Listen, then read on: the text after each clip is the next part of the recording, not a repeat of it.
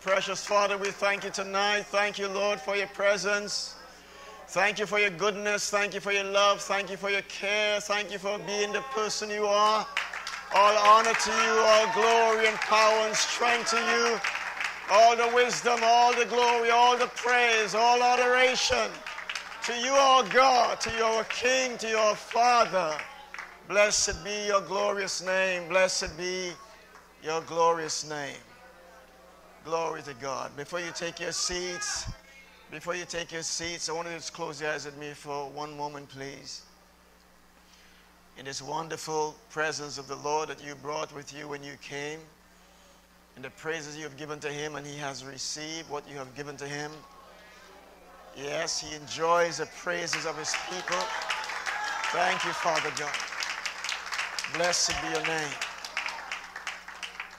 It is his people's praise he enjoys.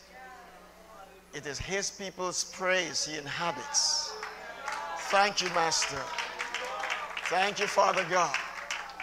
Thank you.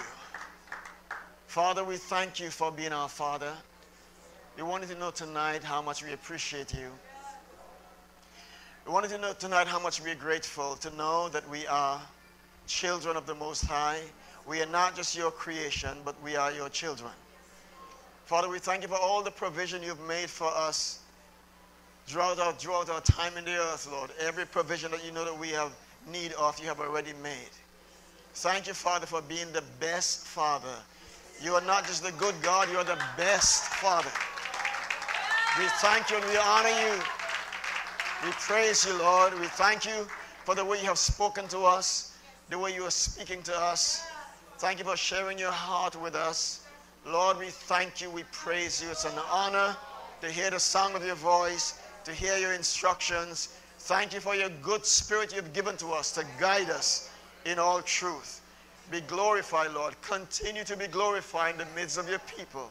And the saints of God say, amen, amen, and amen.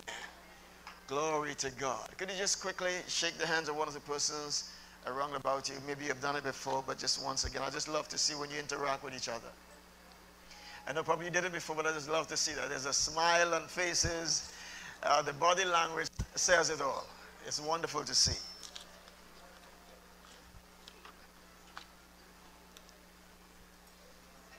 Thank you, Jesus.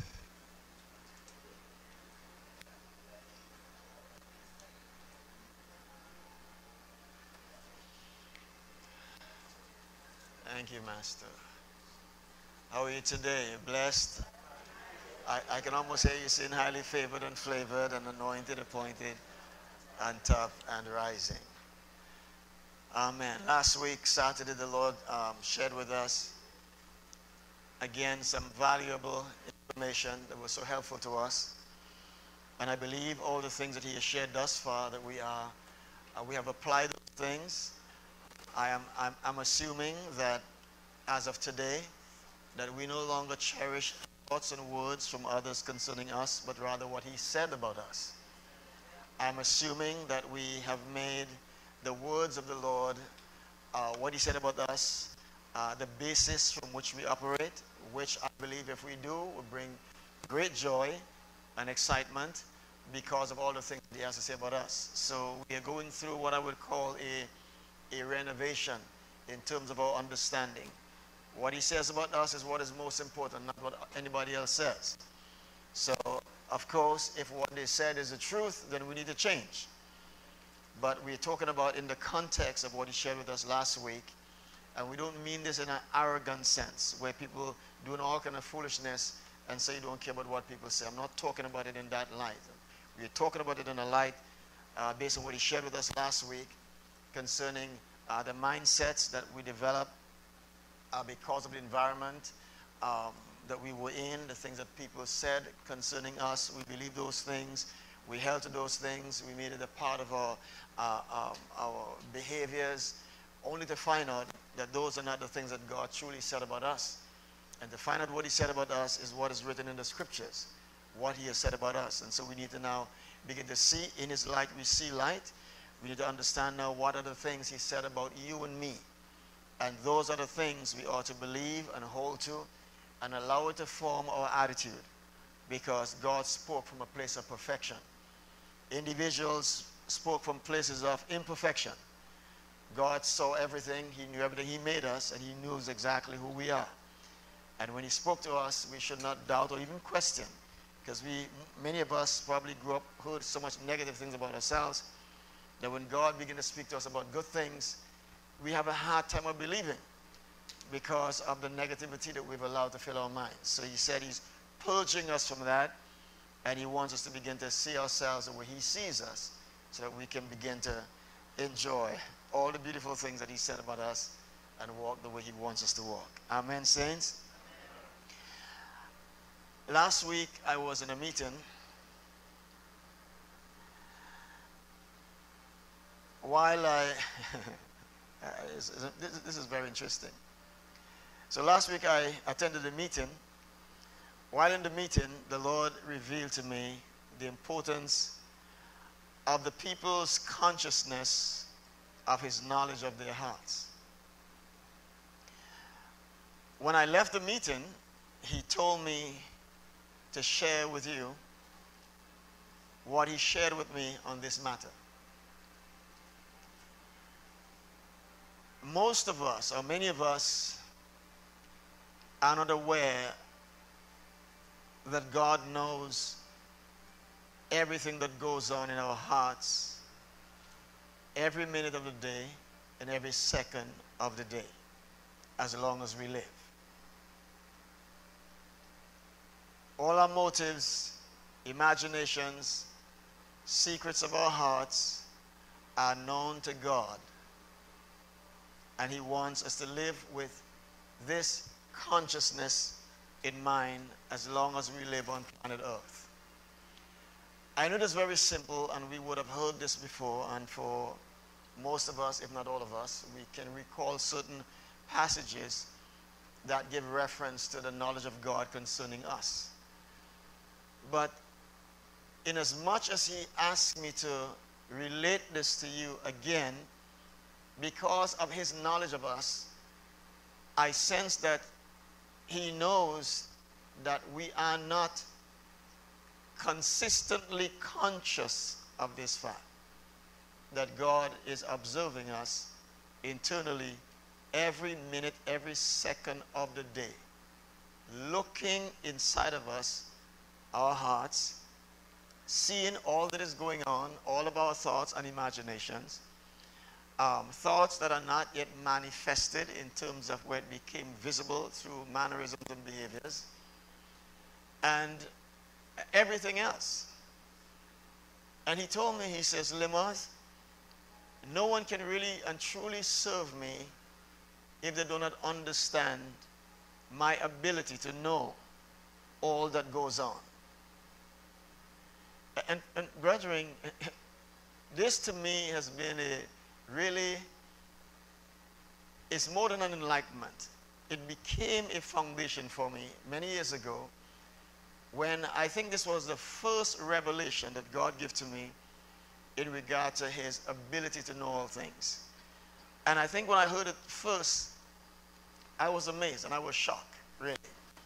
And the first thing it did to me is that I began to think about all the wrong thoughts that I would have had, and the ideas and all of those things. And I felt ashamed many years ago. I felt ashamed, my God, just to know that he knew all of these things, and that every other thought I would have from here on, that he's aware of it and he knows it.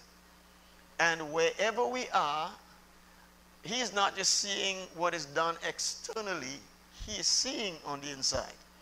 He's listening to our unspoken words, our imaginations, and all of our motives behind everything that we do.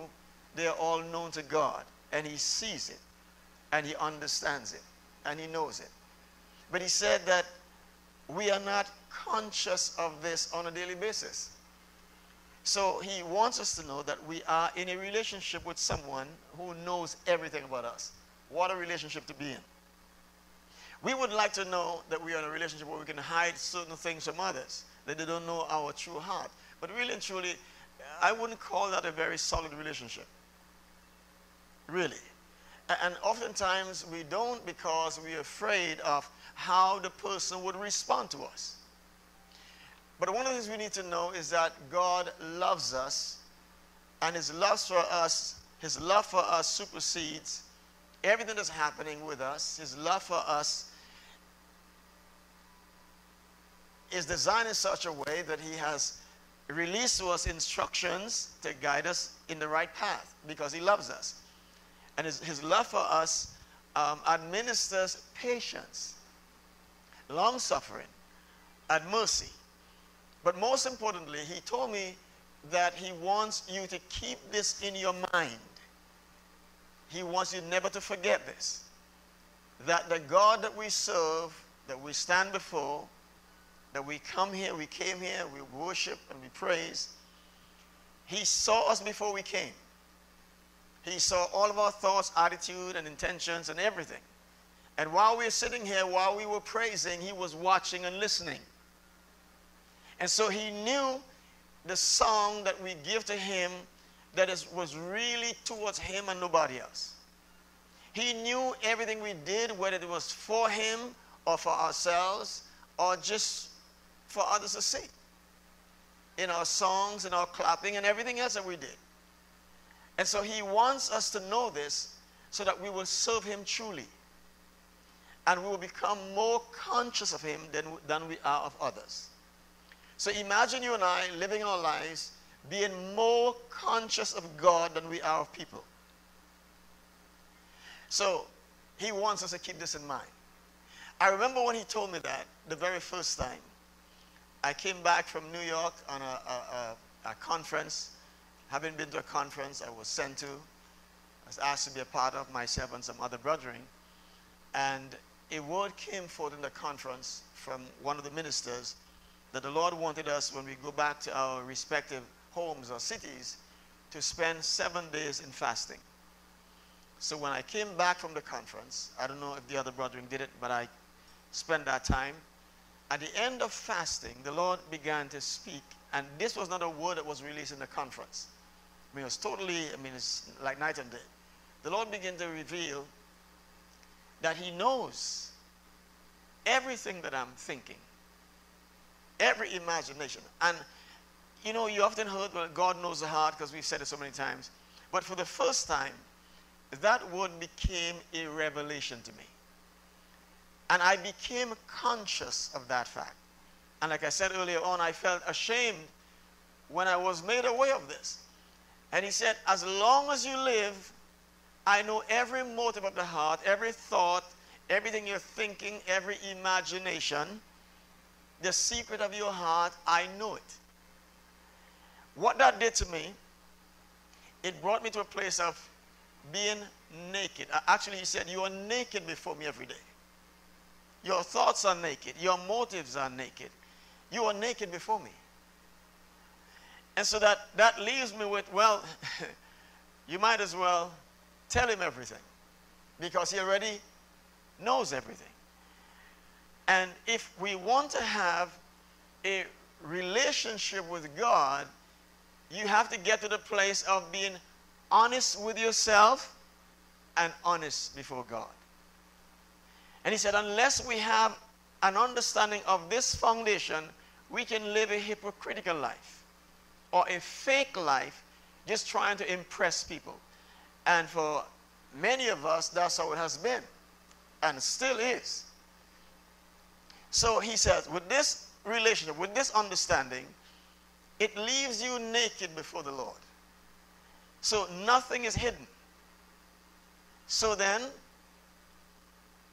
you can't help but to tell him what he already knows. So my thought was, but Lord, if you already know, what sense does it make to tell you? He said, but I want to hear it from you.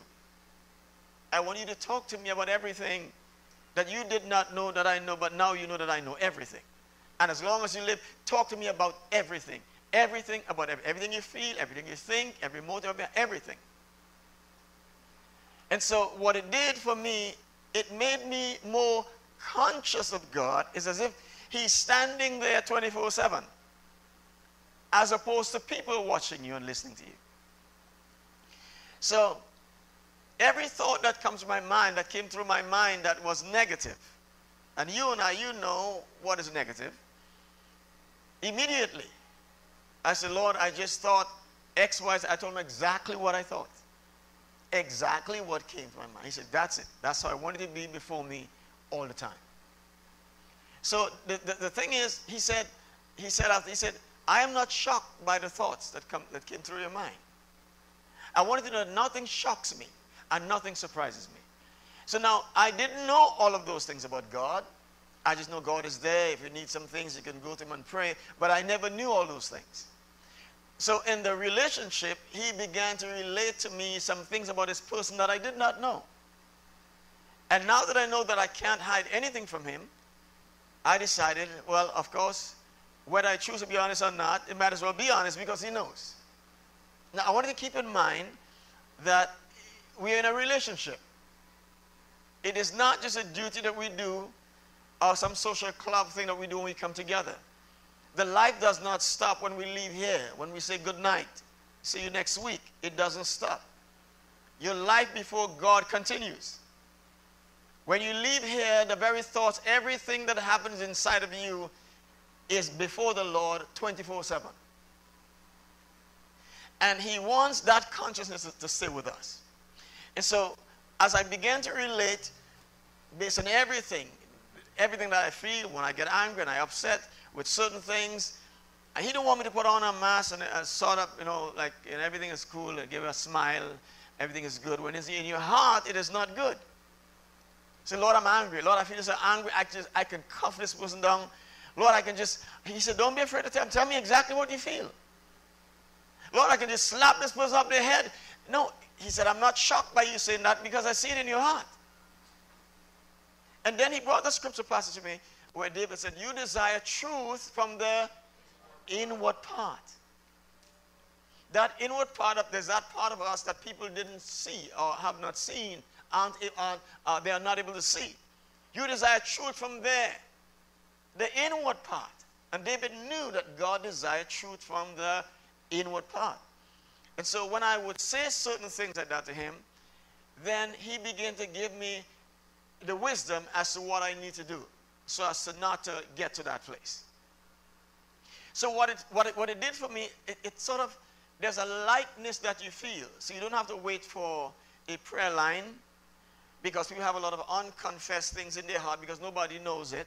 It's there and it's stifled. And if you keep sweeping garbage under the carpet, before long, you have a lot of stuff because people can't see it. They can see everything else except there because all the garbage is under the carpet. God sees it. And if we truly want to worship God, if we truly want to serve God, you have to come clean with God.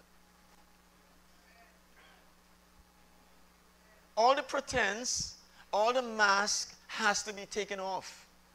You cannot be in a relationship with God unmasking. Because it's not going to help the relationship and it's not going to help you. So he told me, he said, I want you, just as I shared with you, I want you to talk to the people and let them know. Because they aren't aware of this. There is not an ongoing consciousness. Like it comes sometimes for a few seconds and it goes. But he wants us to have this consistent consciousness of the eyes of God. Could you imagine if the Lord were to do something? That's one of the things he told me when I was sharing this message, and I shared it before. Suppose the Lord were to take all the thoughts and imagination of your heart that you thought of a few days ago up to this present moment and put it up here for everybody to see it. How would you feel? Every thought, every imagination, every motive of your heart, everything that you thought about, and put it up here. You would want everybody to see that? How many of you would like everybody to see every thought that you have, every imagination? I'm not seeing any hands. So you have some thoughts that you don't want people to see. No, I'm just teasing you. All of us. But the amazing thing is, he said, you are in a relationship with me. And I want you to know that you are naked. I want to repeat this. And you continue to be naked before me 24/7. See, that's why when God judges us, he judges us based on our hearts. Because he knows. That's why when he deals with us, he deals with us based on our heart. And he don't look at things the way we do. And I'm going to show you a passage in just a bit. We're going to look at that in just a bit. But when I heard these things, I remember we were on the radio, on 7:30 radio, was the AM band at the time. We had a Thursday evening program, every Thursday evening, those who remember that. And after that understanding, I selected a song called A Pure Heart. We normally would begin the program with that song. And for a period of a few years, that was my main message. I remember one lady came who were listening to the program in a vehicle, decided to drop by the station. When we came off air, she came up to me and she said, I want to ask you this question. I was listening to the program and I heard you say that the Lord knows everything, everything. She said, do you mean that he knows everything? And she went on like that. And I said, yes, everything. And that's all she asked. Then she walked away in a sense of being surprised, shocked, and amazed. And I don't know what else was in her mind. And she just left. And for that period of time, it was the first time I felt so relieved, knowing that I could have talked to the Lord about anything, at any time, no matter what I feel, no matter what angry, whatever the feeling is, whatever the thoughts are, whatever the emotion, whatever the plans are, I could have shared it with him. And so he reminded me of a passage of scripture found in 1 Samuel chapter 16, from verse 6. That's when the Lord rejected Saul from being king, that he spoke to the prophet Samuel to go down to the house of Jesse. And this king that God sent Samuel to anoint was not just simply a replacement for Saul. God had a plan way long before that. But the point here is, after rejecting Saul from being from his kingly position, God spoke to the prophet Samuel, sent him to the house of Jesse, and told him that he has selected a king from among the sons of Jesse, but he didn't tell him which one it was. So prophet Samuel did not know. Prophet Samuel was known to be the prophet in Israel. Everybody knew whenever he shows up into the city, the scripture says sometimes the elders would tremble to know what is going to come. Is it judgment? What is it? Because he came. Went to the house of Jesse, and from verse 6, we want to look at what the prophet saw. So here's prophet Samuel, went on to the house of Jesse, and he said, so it was when he came, that he looked at Eliab and said, surely the Lord's anointed the Lord's anointed is before him. Okay? So he went down, he saw Jesse's first son. And based on what he saw, because the Lord told him that one of the sons, but he didn't tell him which one it was. So the prophet made a mistake. He messed up. This great, awesome prophet messed up. Because he saw him, and whatever he saw, the external appearance and all the fittings of a king, he said the Lord's anointed stand before him. Before who? Him. Not just Samuel, but stand before the Lord. So watch this. Verse 7. But the Lord said to Samuel, the prophet, do not look at his appearance or at his physical stature. Don't look there, because I have refused him. For the Lord does not see as man sees. Let's stop there for a moment. God don't see things the way we do. That is a general statement. God does not see things the way man sees it.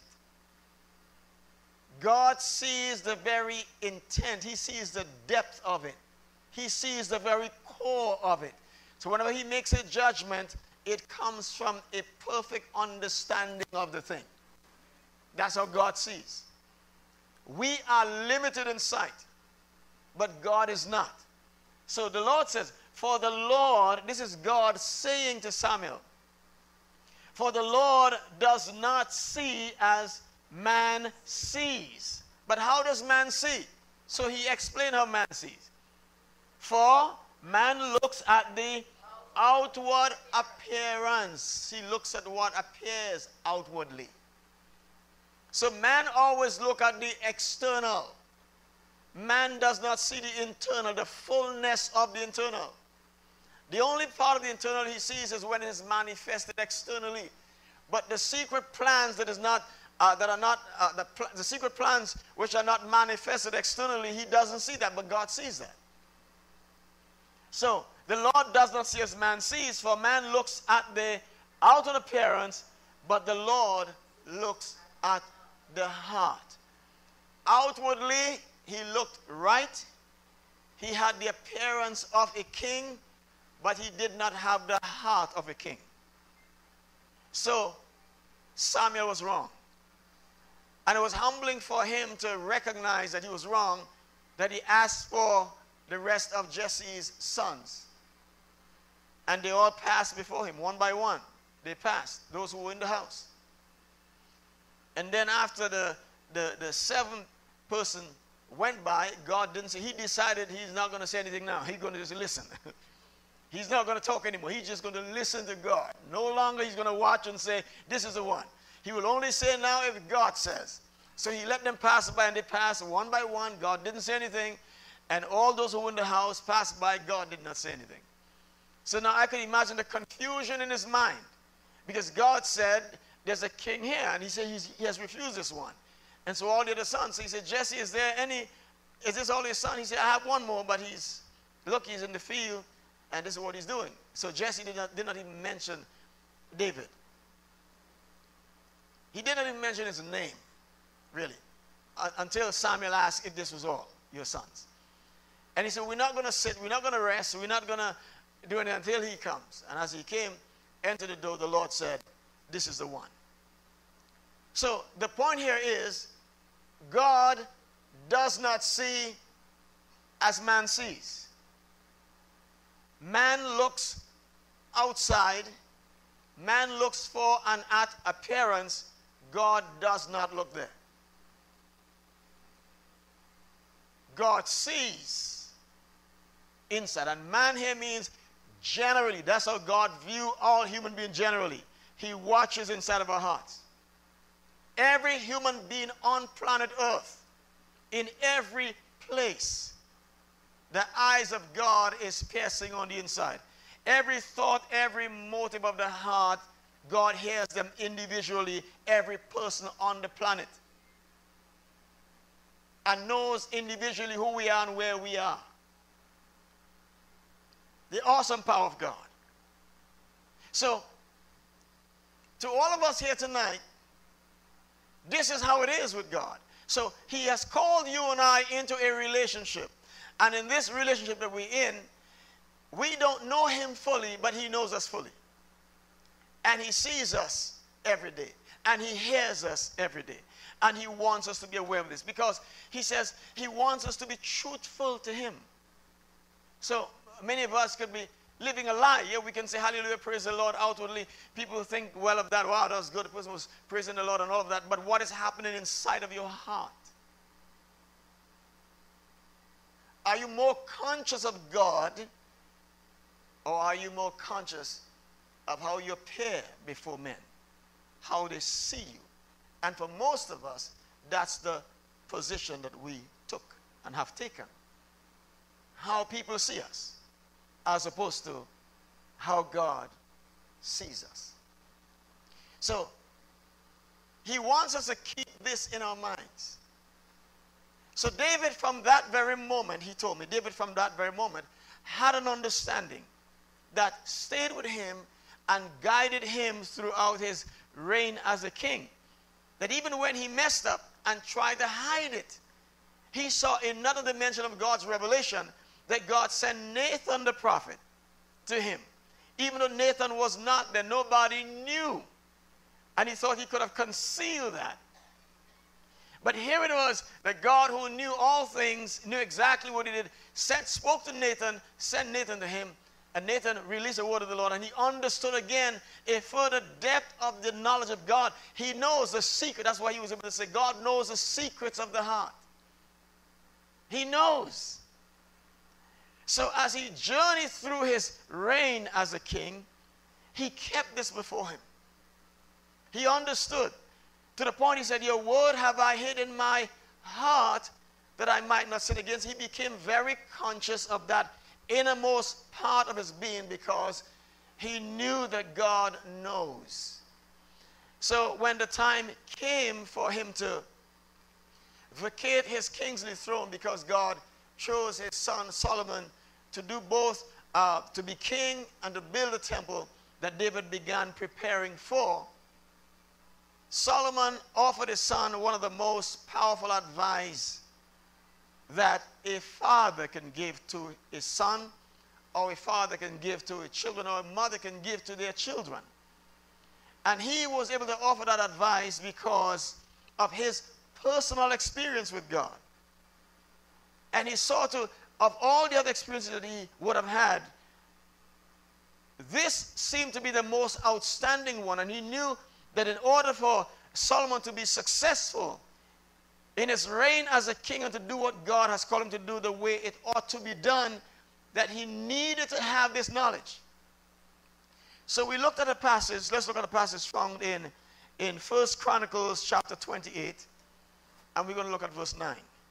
1 Chronicles chapter 28 and verse 9. 1 Chronicles 28 verse 9. And hear the instruction or the advice that David gave to his son Solomon. And when you think about David, he was a mighty man of valor. Won many battles. He could have probably shared with Solomon how he fought and what he did and some techniques and all those things. No. He just knew, Solomon, what you need is this, because this is going to hinge upon you being successful or failure if you don't follow through on it. So 1 Chronicles 28 verse 9, it says, as for you, my son Solomon, know the God of your father. Let's just stop there for a moment. Know the God of your father. So David gave his son Solomon the best, as I said before, the best advice a father could give to his son. Know the God of your father. This implies that Solomon did not know God the way David did. He didn't. So to serve God acceptably, one must first know him. You cannot please somebody if you don't know them. And you cannot be successful in what the person has assigned you to do unless you know the person and hear the command and instructions from that individual. It's like an employer. The Lord said it to me tonight. He says, Laymouth is like an employer, an employee being employed by an employer, and the employee said, oh, I'm going to just do it my way. I'm going to do the job my way. No, you can't do the job your way. You did not employ yourself. How can you do it your way? Like people say, well, everybody can serve God their own way. No, there's no such thing. It is from the knowledge of God we can serve God effectively. Outside of the knowledge of God, you cannot serve God effectively in the way God wants you to. God is the one who sets the perimeters, how we should serve him. We don't serve him anyway. You have to know him. And so David said, know the God of your fathers. And again, I want to repeat, this implies that Solomon did not know God as his father did. So to serve God in such a way, Solomon had to know him. So Solomon had been chosen to be king and also to build a temple, but he did not know the God who chose him. So this important advice is directed to every one of us as if our names are mentioned individually.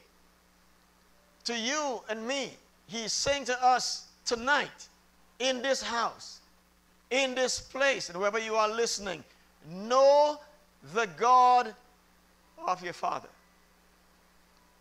Meaning, having a personal revelation and an understanding of this God. You and I, saints, need to have this. It's important. It's important. The true knowledge of God should produce in us, number one, love for God. Love for God and all mankind. Number two, reverence for Him. Holiness towards God, totally set apart for Him. To Him. Dependence on Him. Confidence in His Word. Obedience and a heart of gratitude to Him. The true knowledge of God in us should produce that. Very important.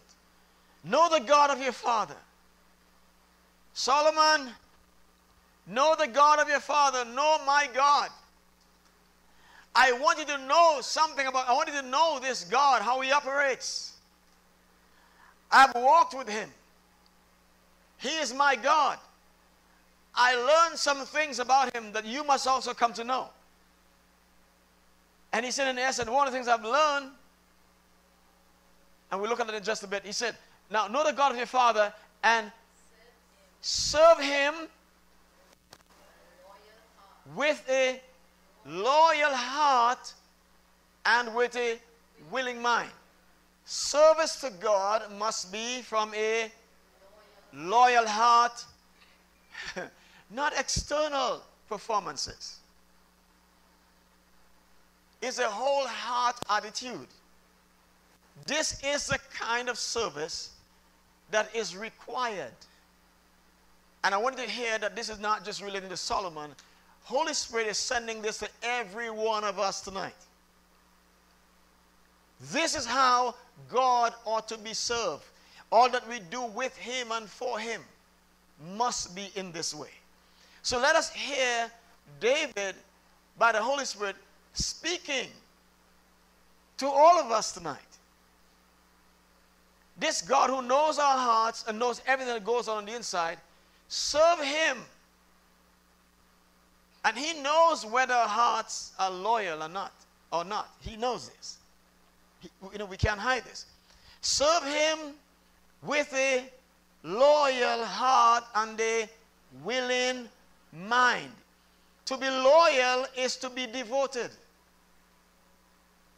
To be loyal is to be devoted. To be dependable, reliable, trustworthy, and dutiful, meaning attentive or obediently fulfilling one's duty. Dutiful. And this is consistent. And this is done from the heart. Willingly. Not prompted by rewards from others.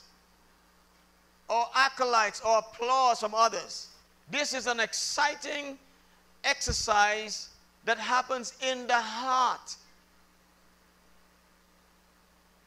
Because He knows, so everything that we do for Him, or every request or requirement that He asks of us, He is watching how we are responding from our hearts.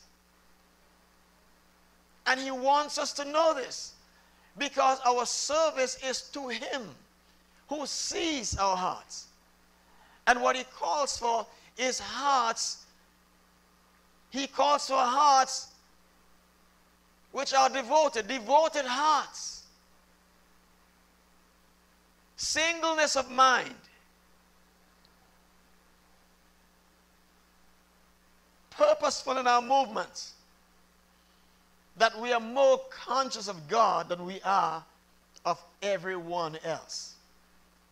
So a loyal heart is a heart wholly dedicated to the Lord, one that is not divided. It is not divided. David told Solomon to serve God completely and willingly, aware that the Lord knows every person's thoughts and motives. With a loyal heart and with a willing mind. Choose a place in which we choose to will. We choose. I will from my heart. I do this freely. Not for rewards.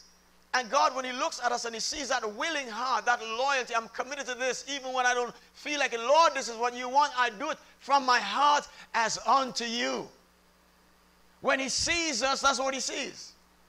And all that is rendered to him comes to him that when God knows we can't impress God, God cannot be impressed. We can't fool God. God is not fooled. He cannot be fooled. We can't impress him. We can't fool him. He knows. He knows this. And it says, for the Lord searches some hearts. Is it? Wow. So, again, going back to what he said. The Lord searches all hearts. Every one of us. 24/7. He searches all hearts. And what else? And he understands all, not some. He searches all hearts. He understands all the intention or the intent or the motives of the heart. So every day of our lives, he is looking and he sees our motive, whether they are pure or whether they are corrupt in all that we do. He knows the motive behind it. If I give you something, he knows the motive why I give it to you. If I do something for you, he knows the motive. And he knows whether that motive is acceptable to him. He knows. When God rewards us, it is not just what we do, it's the heart from which it came. And he wants us to know that.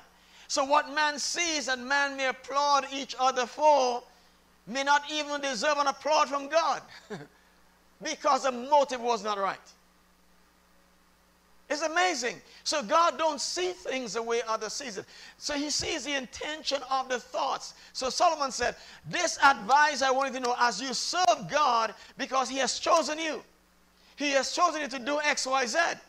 So you need to understand that this God who has employed you, has anointed you, you must serve him with a heart that is loyal, committed to him consistently, no division in your heart, because he will know. He will know. Others may not know, but he knows. So the Lord searches all hearts and he understands the intent or the intention of the thoughts. And watch this. If you seek him, meaning with all your heart, he will be found by you. But if you forsake him, he will cast you off forever. He said, now, consider now, for the Lord has chosen you to build a house for the sanctuary. Be strong and do it. So he passed on, what an admonition, what an advice. As the Holy Spirit wants us to know, all of us tonight, that we are standing before this same God. And he wants us to be aware of this. Just as David did for his son, in praying for the people, he prayed, and I think it is in chapter 29 of the same book, First Chronicles, I think it's 29, somewhere there, chapter 29, where he prayed for the people, and he asked the Lord to fix their heart towards him. First Chronicles, I think it's 29, verse 10. Let's look at First Chronicles 29 and verse 10. He became so conscious of this heart business that even his prayer, in his prayer for the people, is amazing. He said, therefore, David blessed the Lord before all the assembly. And David said, blessed are you, Lord God of Israel, our Father, forever and ever. Yours, O Lord, is the greatness, the power, and the glory. Could you imagine somebody praying like that, knowing exactly that God is listening to what you're saying? This is amazing. I've had some incident where I've been in groups where people were asked and called upon to pray. And while they were praying, they were more conscious of how the grammatical how their grammar sounded. They were more conscious of who were listening to them as opposed to talking to God. And many times I've had to say to people, when you're praying, you're not talking to people. Don't care who's listening. At that moment, you cut everybody off. You are talking to God. But we are more conscious, and God sees that. When he looks at us, he says, this person is not talking to me. They're saying some words that sounds good for people around him to hear. They're not talking to me. When we talk to God, we just zip everybody out of the picture. So at the end of your praying, you don't go and ask people, how did my prayer sound? Well, you weren't talking to God. You want people to know how, oh, yeah, your prayer sounded nice. You weren't talking to me. When you're praying, you're talking to God. Therefore, it doesn't matter who is listening to you. Nobody is greater than God. You don't have to try to dot your I's and cross your T's. You talk to God from your heart. He desires truth from where? The inward part. And the truth is, saints, when somebody is really talking to God, if you're in the Spirit, you can feel it. You can know it. You just know it. You just know, man, that the connection is real. When somebody just sings something, you just know they're just making a set of noise. And they ain't saying nothing because you're not talking to God. Because you're so much conscious about who's watching and who's listening. And then you want to know how you sound. Or you're praising God and you, hallelujah, thank you, Jesus. Because you're just trying to get people to get rolled up and all of that. But you're not really praising God because he looks at your heart and you're not directing the praise to him. If the praise is directed to God, people, brethren, when we are really, genuinely, sincerely from our heart praising God, the atmosphere will change. I tell you the truth. Once you lock into God, something happens. So many times we hear, I'm not just talking about here, you hear a lot of noise because people are very knowledgeable of how to say certain things and they say it. But it feels empty and so dry. But you ask yourself, but Lord, this is your word, but why is it so dry? And then he will say to you, well, they're just showing off what knowledge they have. But as the word of God, it's supposed to be filled with life.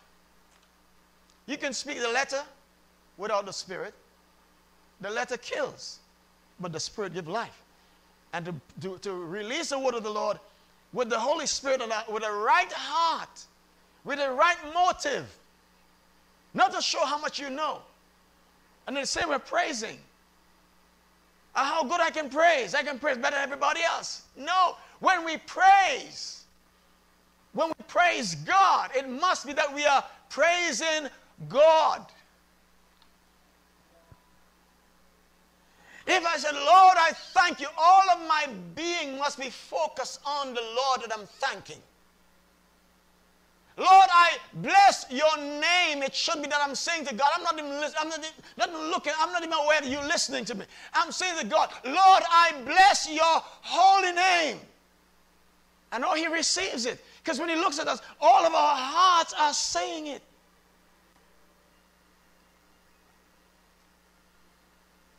Because we're doing it to him. We don't care who's watching, who's listening. Of course, if you're talking to people, you have to speak in a way that they can understand. But the motive must be right in that you're saying it because you want to channel them to God, and that has to be the motive. It's not that, okay, we're going to talk about finances because the motive is I want your money. Sometimes you can feel the motives. But God responds to what is pure from the heart. Because he sees that. And so if we all are more conscious of standing before God than we are standing before others, everything that we do will be different. People can be fooled, but not God. Can't. It is impossible. So he wants us to know this. You can't try to put on God by being merely religious. It has to be real and should be real. So here is David. And you know, this reminded me of when Solomon was dedicating the temple to God and all the people who were there. He wasn't just sounding good for the people to hear him. If that was the case, the glory that entered the house would not have entered the house. He was talking to God to the degree that while he was praying, the glory of God came into the place. When you pray, when you touches God, that's what happens. When your whole being, that's why he said, if you search for me, if you seek me with all of your heart, you'll find me. You will understand me. You will know things about me that I want you to know. But all of your heart must be involved, and we can't put that on. He sees it. All of our hearts. If you seek me with all of your heart, you will find me. When you search for me with all of your heart, you will find me. And with all that we do in our search, in our praying, our seeking through the word and to pray, he's watching our heart. Is it that you want my glory to show up how much you have, how much power you have? I have power, you know. I have real power. You know, and all the things that we say, the cliche that we use, that sounds biblical, but it's self-motivated. There's no real desire to glorify God. Or we say, you know, God, somebody tell you something that's great. Yeah, give God the glory. You can hear the shallowness of that. Because you don't really mean that. So one of the things I do, when I go places being ministered and hear all the things people say, I would say, you know, thank God. Thank God. When I get home, the very first thing I do, and as I do whenever I leave here, the first thing that I do, I get home, I go on my knees, thanking him for the privilege to come and communicate to you the things that you've heard. And I understand this. I understand this about God. Once your heart is genuine for truth, genuine to really serve him, he shows you the way. He will show you the way. You really want to follow God. You don't want to go astray. You want to do what is right. Even if you messed up, you really want to do right. You really, honestly, sincerely, wholeheartedly, he will show you the way. This is not the God who will turn you away once your heart is like that. You really want to serve him. You really want to do what is right. You really want to know the truth, to walk in the truth. That's your heart. God, I tell you the truth. He will make a way. He will show you, because that's where your heart is. That's it. So David is praying here. He's praying. Blessed are you, Lord God of Israel, our Father, forever and ever. Yours, O Lord, is the greatness, the power, and the glory, the victory, and the majesty.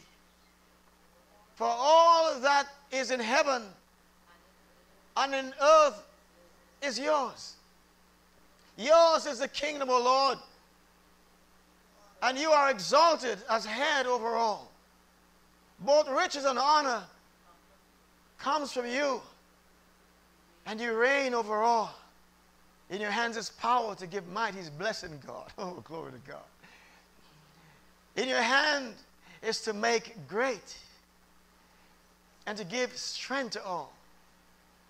Now, therefore, our God, we thank you and praise your glorious name. Feel the spirit of these words. Can you feel it? Can you feel the spirit of these words? And now, therefore, O Lord, we thank you and praise your glorious name. But who am I and who are my people that we should be able to offer so willingly as this?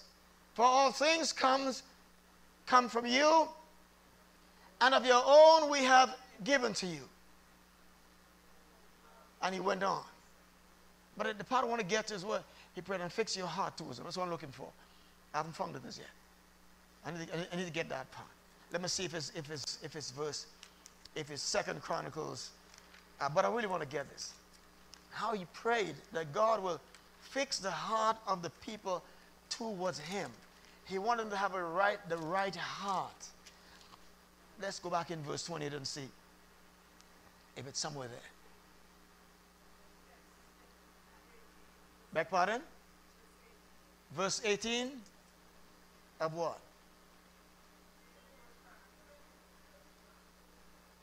First Chronicles 29 and verse what? Very good. Thank you so much. That's it right there. Thank you. Verse 18.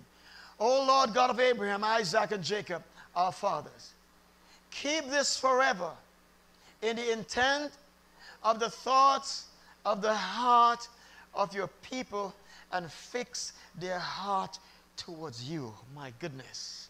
Whoa. Jesus. Keep this. One of you said to them, keep this in the intent of the thoughts of the hearts of your people, and fix their heart towards you. Fix their heart towards you. And then he went on to pray for Solomon, verse 19. And give my son Solomon a loyal heart, a heart that is devoted, that is committed, a loyal heart to keep your commandments and your testimonies and your statutes, to do all these things, and to build a temple for which I have made provision. And David said to all the assembly, now bless the Lord your God. So all the assembly blessed the God of their fathers, and bowed their heads and prostrated themselves before the Lord. And it's amazing. This is honestly, genuinely, sincerely. So when I ask you something, let's praise the Lord. And I know you do it obediently, but it has to just go beyond you just doing it obediently because I ask, or somebody else asks. It has to be because I choose to, I want to, he deserves to, so that when each and every one of us begin to do that, and he's looking at us because he knows our heart, he knows the intent of our heart, he knows our thoughts, he see that we're not forced to, he said we're not just singing some songs because, we're singing some songs, looking at the time, okay, how much more songs to go. And you can't feel God's presence with this kind of attitude. No. Or we're praising, watching how this person's doing, or this person's a little bit too loud. And we have all these things going on the inside. And expect to feel the presence of God in an awesome way. No. No, saints. It don't work like that. It don't. We have to be so fixatious. Our hearts, we are set. And this is an attitude. We're saying, thank you, Lord, because you deserve our thanks. You deserve, or we can say, Lord, you're magnificent, Lord. You're magnificent. You're fighting a war. What is that? Hey, stop. Hey, cool. Hey. Should we shout? Of course we should. We get excited? Of course. God knows we're excited being. But with all of our excitement, let it be genuine. When we dance before the Lord, when we play music, I don't understand for the life of me. You're playing a guitar before the Lord, and there's no sign that you're really touching God with that. It should be that you're playing so much before God that people get healed by your music, because you're not listening. You're not just merely playing that people see how skillful you are. You are ministering to God. We have to learn how to minister to God from the heart. We can't just put it on, saints. He don't accept it like that. He doesn't. In everything we do, in our interaction with our brethren, he wants us to know he's monitoring what is going on the inside of us. Everything that we do. And this is like this 24/7. Always. Always. So he said, Laymouth, go to the people and tell them, as I have shared this with you, many aren't aware of this. And I want service that is willing and loyal. And I see whether it is loyal or not. I cannot be fooled. Tell them. exactly all the things that I told you in regard to this matter. Say it to them. See, because God, I'm not with you everywhere. God is. Something happened right where it happened, on the very spot you know is wrong, right there on the spot, the very thought, you can talk to God right there. Because you're more, it's like you're living consciously of Him. He's always there. He's always there. And he said, oh, God, I'm saying sorry for the same thing again. He said, that's all right. Not that He condones it, but then He gives you the strategy, what you need to do next. And so you follow those instructions and enjoy the relationship with somebody who knows you 100%. So get all the fake and the pretense and impression of others out of the window. Take off the mask. Take off the mask. Off, off, off. Out the door. Throw it away.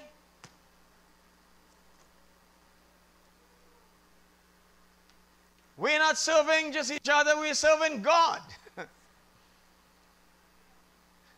We're serving God, the God of Abraham, Isaac, and Jacob. When we make our excuses, God knows whether we're genuine or not. He knows. He sees. And He wants us to know, I am with you always. We rejoice about, oh God, Lord, I thank you. You're with me always. Yeah, but I'm with you in all that you're doing. all that's going on inside of you. So we come to the place, Lord, I'm sorry. Don't make any excuse. Don't beat around the bush. I remember him saying to me, he says, something, I can't remember exactly what it was. But I was, trying to nice him up first before I get to the point.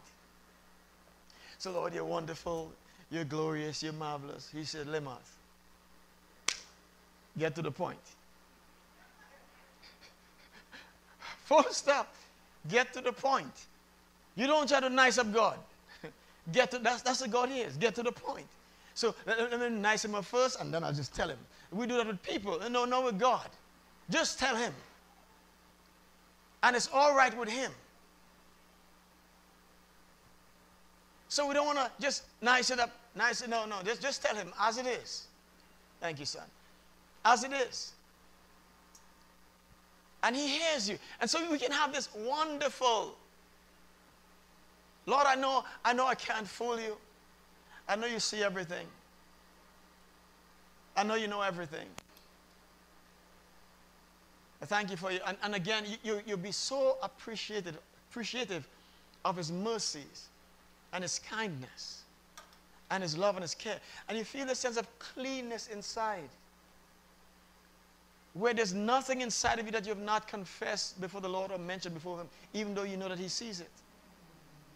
You don't try to put on a mask, because you're not trying to impress people, because that's your heart.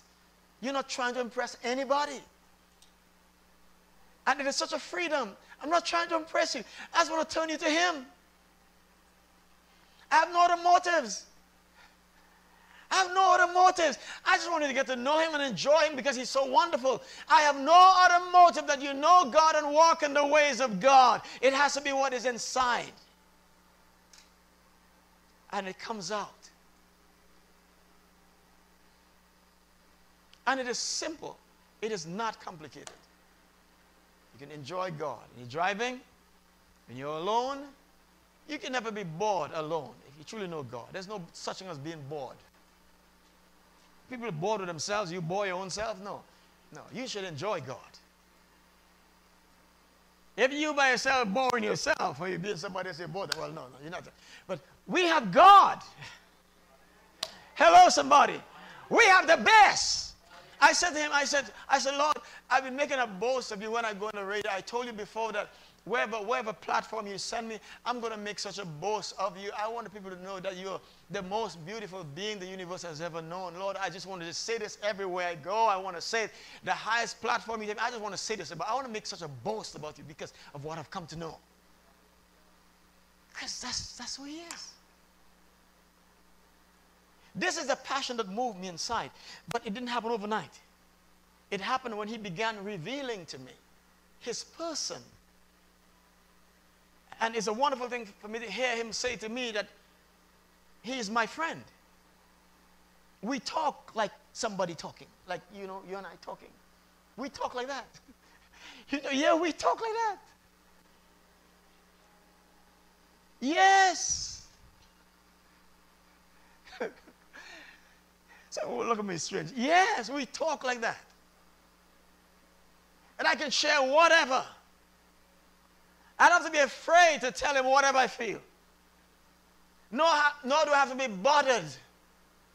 And he's the one who tells me after, okay, I heard you. I heard what you say, but now, this is what my word says. This is what I want you to do. And it's now for me to follow the instruction that is given after I share with him. Simple as that. People, religion have made this thing so complicated. It is not complicated. It's not how much we do for God. Oh, the fire this and the this and the that and all these gymnastics that we do. It is a simple relationship. The power of God working through us. We remain submissive. We listen to him. We enjoy God. He enjoys us. He flows through us. And it's wonderful. That's ministry. You don't resign from that. You resign when you're dead. That's what it is. I heard somebody said, I met a preacher in the airport. Was going abroad and said to me, I'm coming back because I have to preach for so-and-so because he is celebrating how much years in ministry. I said, excuse me? What do you mean? I said, where do we get all this religious nonsense from? He opened his eyes wide. You celebrate how much years did Jesus celebrate in ministry? And you say, he just do the will of God. Where we get all this stuff from? Check the Bible. Is it there? Paul said, well, today I'm celebrating how much years in ministry. You were so excited doing God's will. You were celebrating Jesus all the way. Glory to God. People, I don't know, I may sound strange, but these are things he tells me.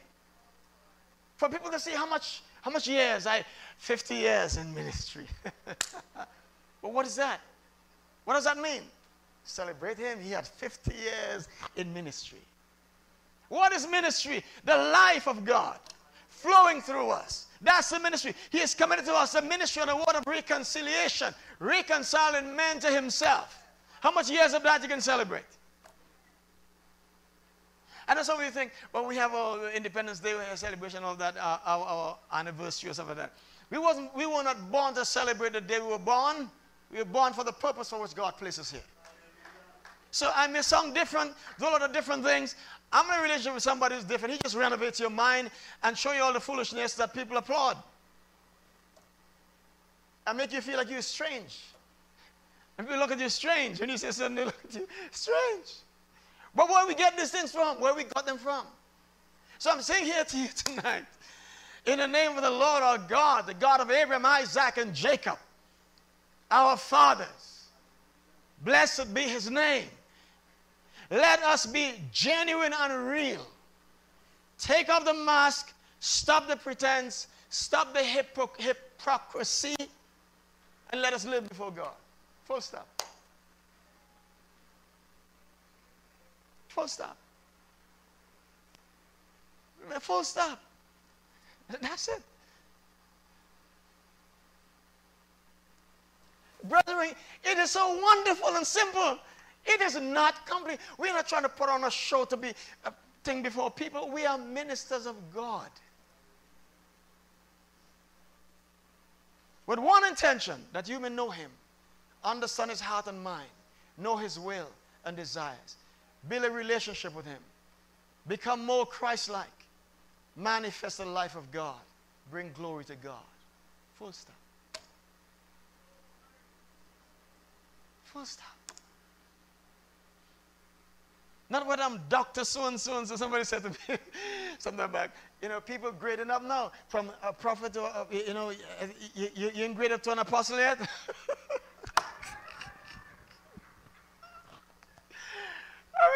I am amazed. I am just amazed. So you have to be upgraded to apostle and upgraded to this. And you have to have how much people under you? How much people you have under you? How much church is under you? That speaks of your greatness. It's amazing. God does not see as man sees. Greatness to man is not greatness to God. Success to man is not success to God. God views success differently. And until you understand these things, I was talking about something. I said, Lord, I can't tell you what I was talking about. And he says, Laymouth, many of the things you just brought before me that men view as success, they're not even in connection with me. And I thought, whoa, Jesus, Lord. He said that's self-parading, and he went on to share some things with me. He said, I view success differently. He's God. And I remember a particular minister, we were going different places. And I remember, I know he also wanted to go. I'm not talking about my pastor, not him, who died. I'm not talking about him. And I remember while praying, we were supposed to be going on a journey, and I was praying. I said, Lord, do you want me to go? He says, no. And as of now, I do not want you to continue to follow that man. He's on his own beat. I thought, did I hear right? He's on his own beat. So I had to call and say, well, I'm sorry, I'm not able to go, so-and-so. But why so-and-so? I said, no, that's it. And that was it from then. You're on your own beat. See, the thing about us, we applaud things that we see because man look at the outward appearance because he does not see the heart or the motive of what is being done. We'll be shocked to know when you get to heaven. Those persons you never thought would be receiving rewards, you'll be shocked to know when you get there. Because God don't see things the way people see them. He's not that kind of God. So I say to you, serve the Lord fully. Be real before God. Don't mask anything. Even if you try to mask, you cannot mask from God. He knows the secret of the thoughts. He knows the heart of all men. Would you please stand before him tonight? Hallelujah. How do you feel? Do you feel free? Isn't it so simple? It is so simple, saints. It is so simple.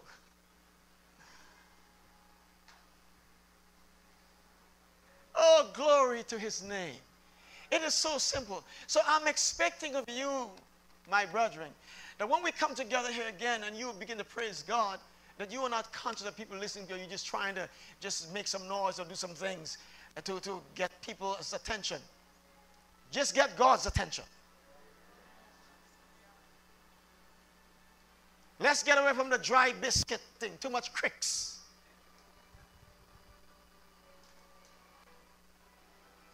Yeah, no. Too much cricks business. Let's get the anointing that's in us very active by being real before God. Hello, somebody. By being real before God. Let's get all the cricks business out the door.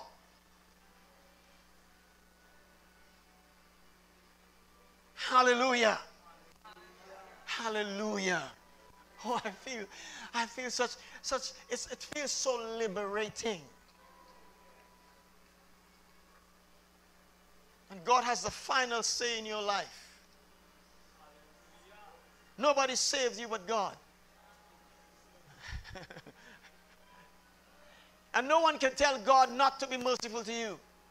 No one can tell God what to do. If they ask anything contrary to his will, it's not going to happen. He only responds to his will and his desires.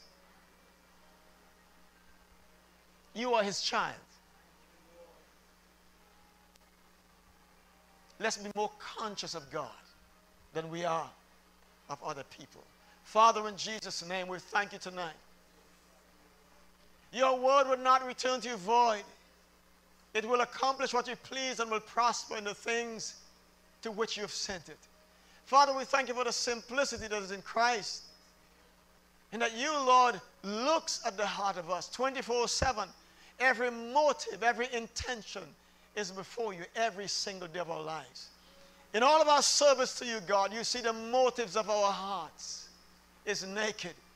Thank you for your mercies and your goodness.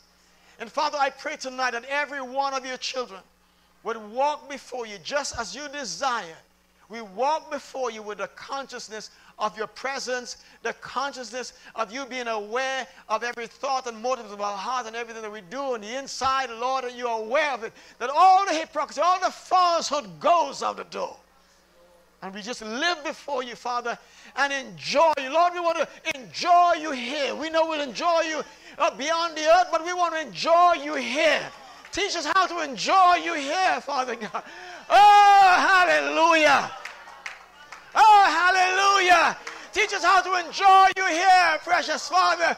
You are our Papa, glory to God. Oh, hallelujah.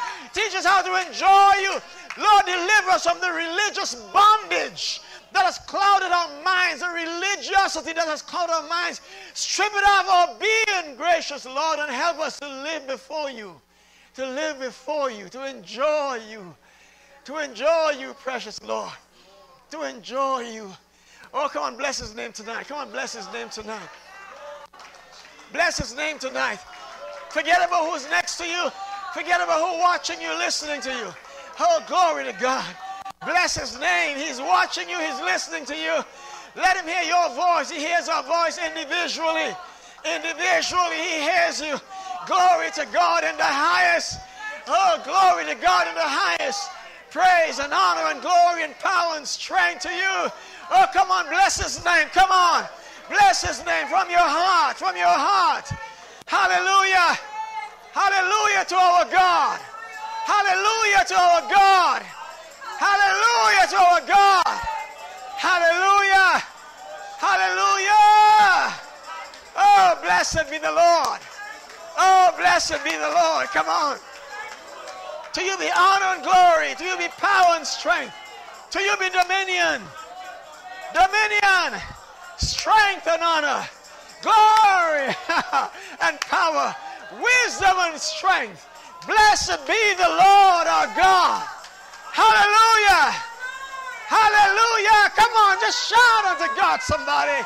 Shout unto God, somebody. Bless the name of the Lord our God. Oh.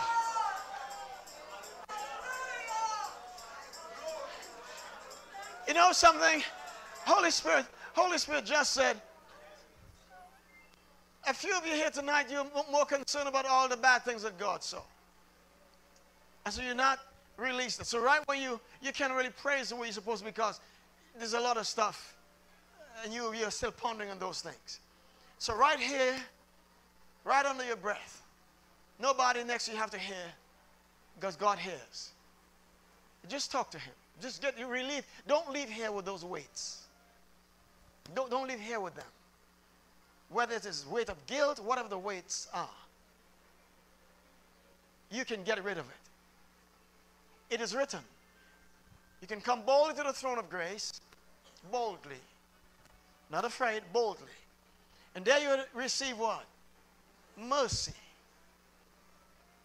and grace to help in times of need. And again it is written, if you confess your sins, he is faithful and just to forgive you and to cleanse you from all unrighteousness. You just have to believe exactly what the scripture said is what is going to happen. And the moment you do, it's gone. So right where you are tonight, right where you're standing, in Jesus' name, go ahead and talk to him. Because you can't really praise the way you're supposed to, because you feel so weighed down by whatever that mask. Just throw the mask off. Throw the mask off. I don't want to tell you what you should say. You just know that he's listening to you. You tell him exactly. Don't hide anything. Make no excuse for anything. Just lay yourself open. You were at fault, you were at fault. Was your choice, because you can't lie to God. So just tell him. Just lay it out. Go ahead. Glory to God. Thank you, Father. Thank you, Father. Thank you, Father. He hears you. He listens to you. You are his child. You don't have to be afraid of him. You don't have to be afraid of him. You don't have to be afraid of him. Thank you, Jesus. Thank you, Jesus. The devil is a liar. He wants to make you feel that you need to be afraid of God. No. Your Father loves you. Talk to him. Tell him. All the weight, the burden, get it out. Cast all your cares on him, for he cares for you. All your cares. All your cares. Cast it on him. He cares for you. He cares for you, glory to God. He cares for you. He cares for you. He cares for you. Your Father cares for you. The devil is a lie. Your Father cares all about you, all about your situations, all about your circumstances, and will show himself strong on your behalf. He cares for you. Thank you, Jesus. Oh, thank you, Father. Thank you, Father. Thank you, Father. Thank you, Father. Yes, Lord. Thank you, Father. Thank you, Holy One. Oh. Thank you, glorious one. Thank you, marvelous one. Thank you. Thank you, precious one. Thank you, exalted one. Thank you, exalted one. Thank you, Rabosoto Ramando Rabosoko Ramanda. Rete Yarabosika Remando Rabosoto Ramanda. Rende Yindo Rabosoto Ramaha. Ye Rabayando Rabosakamanda. Thank you, Lord. Thank you. Oh, great is our God. Thank you, Father. Hallelujah, Lord. Hallelujah. Oh, glory, glory, glory. Glory, glory, glory. Glory to your holy name. Glory to your holy name, Father. Glory to your holy name. Thank you. Thank you, Jesus. Thank you, Jesus. He's merciful. He's kind. He's gracious. He's loving. He's caring. He's compassionate. He's forgiven. He's restoring. He's everything that is good. He is the embodiment of all that is good. He is the embodiment of all that is good. Oh, hallelujah, Father. Thank you. Thank you. Thank you. Let's get excited about God. Let's get excited about our Father. Hallelujah. He is not boring. He's exciting. He's exciting. Glory to God. Thank you, Master. Blessed be your name. Blessed be your name. Amen. Amen. Thank you, Lord. Thank you, Lord. Thank you, Lord. Thank you, Lord. Thank you, Jesus. Thank you, Jesus. Before I turn over to Pastor Margaret, I wanted to know that we continue in our prayer time Tuesday and Thursday. We dress in our national colors. They call this dress down, whatever it is. Once we come in the uniform, he is assigned to us during this duration of our time of prayer with fasting, and ending sometime in this month of October, is it, Pastor, the 20-something of this month? So we continue. So we meet on Tuesdays, we meet on Thursdays for our prayer time for this blessed, beautiful nation of Trinidad and Tobago, as he assigned us to stand in the gap for the nation. So we continue Tuesdays and Thursdays. And again, we're here on Saturday, the Lord's willing, to continue what he has asked us to do as we listen to his beautiful voice. And as you enjoy him this week, let this week coming be one of the most enjoyable week that you've had with God. Let it be one of the most enjoyable week you've had with God. Let me say it again. Let it be one of the most enjoyable week you have had with God. And from here on, let it continue.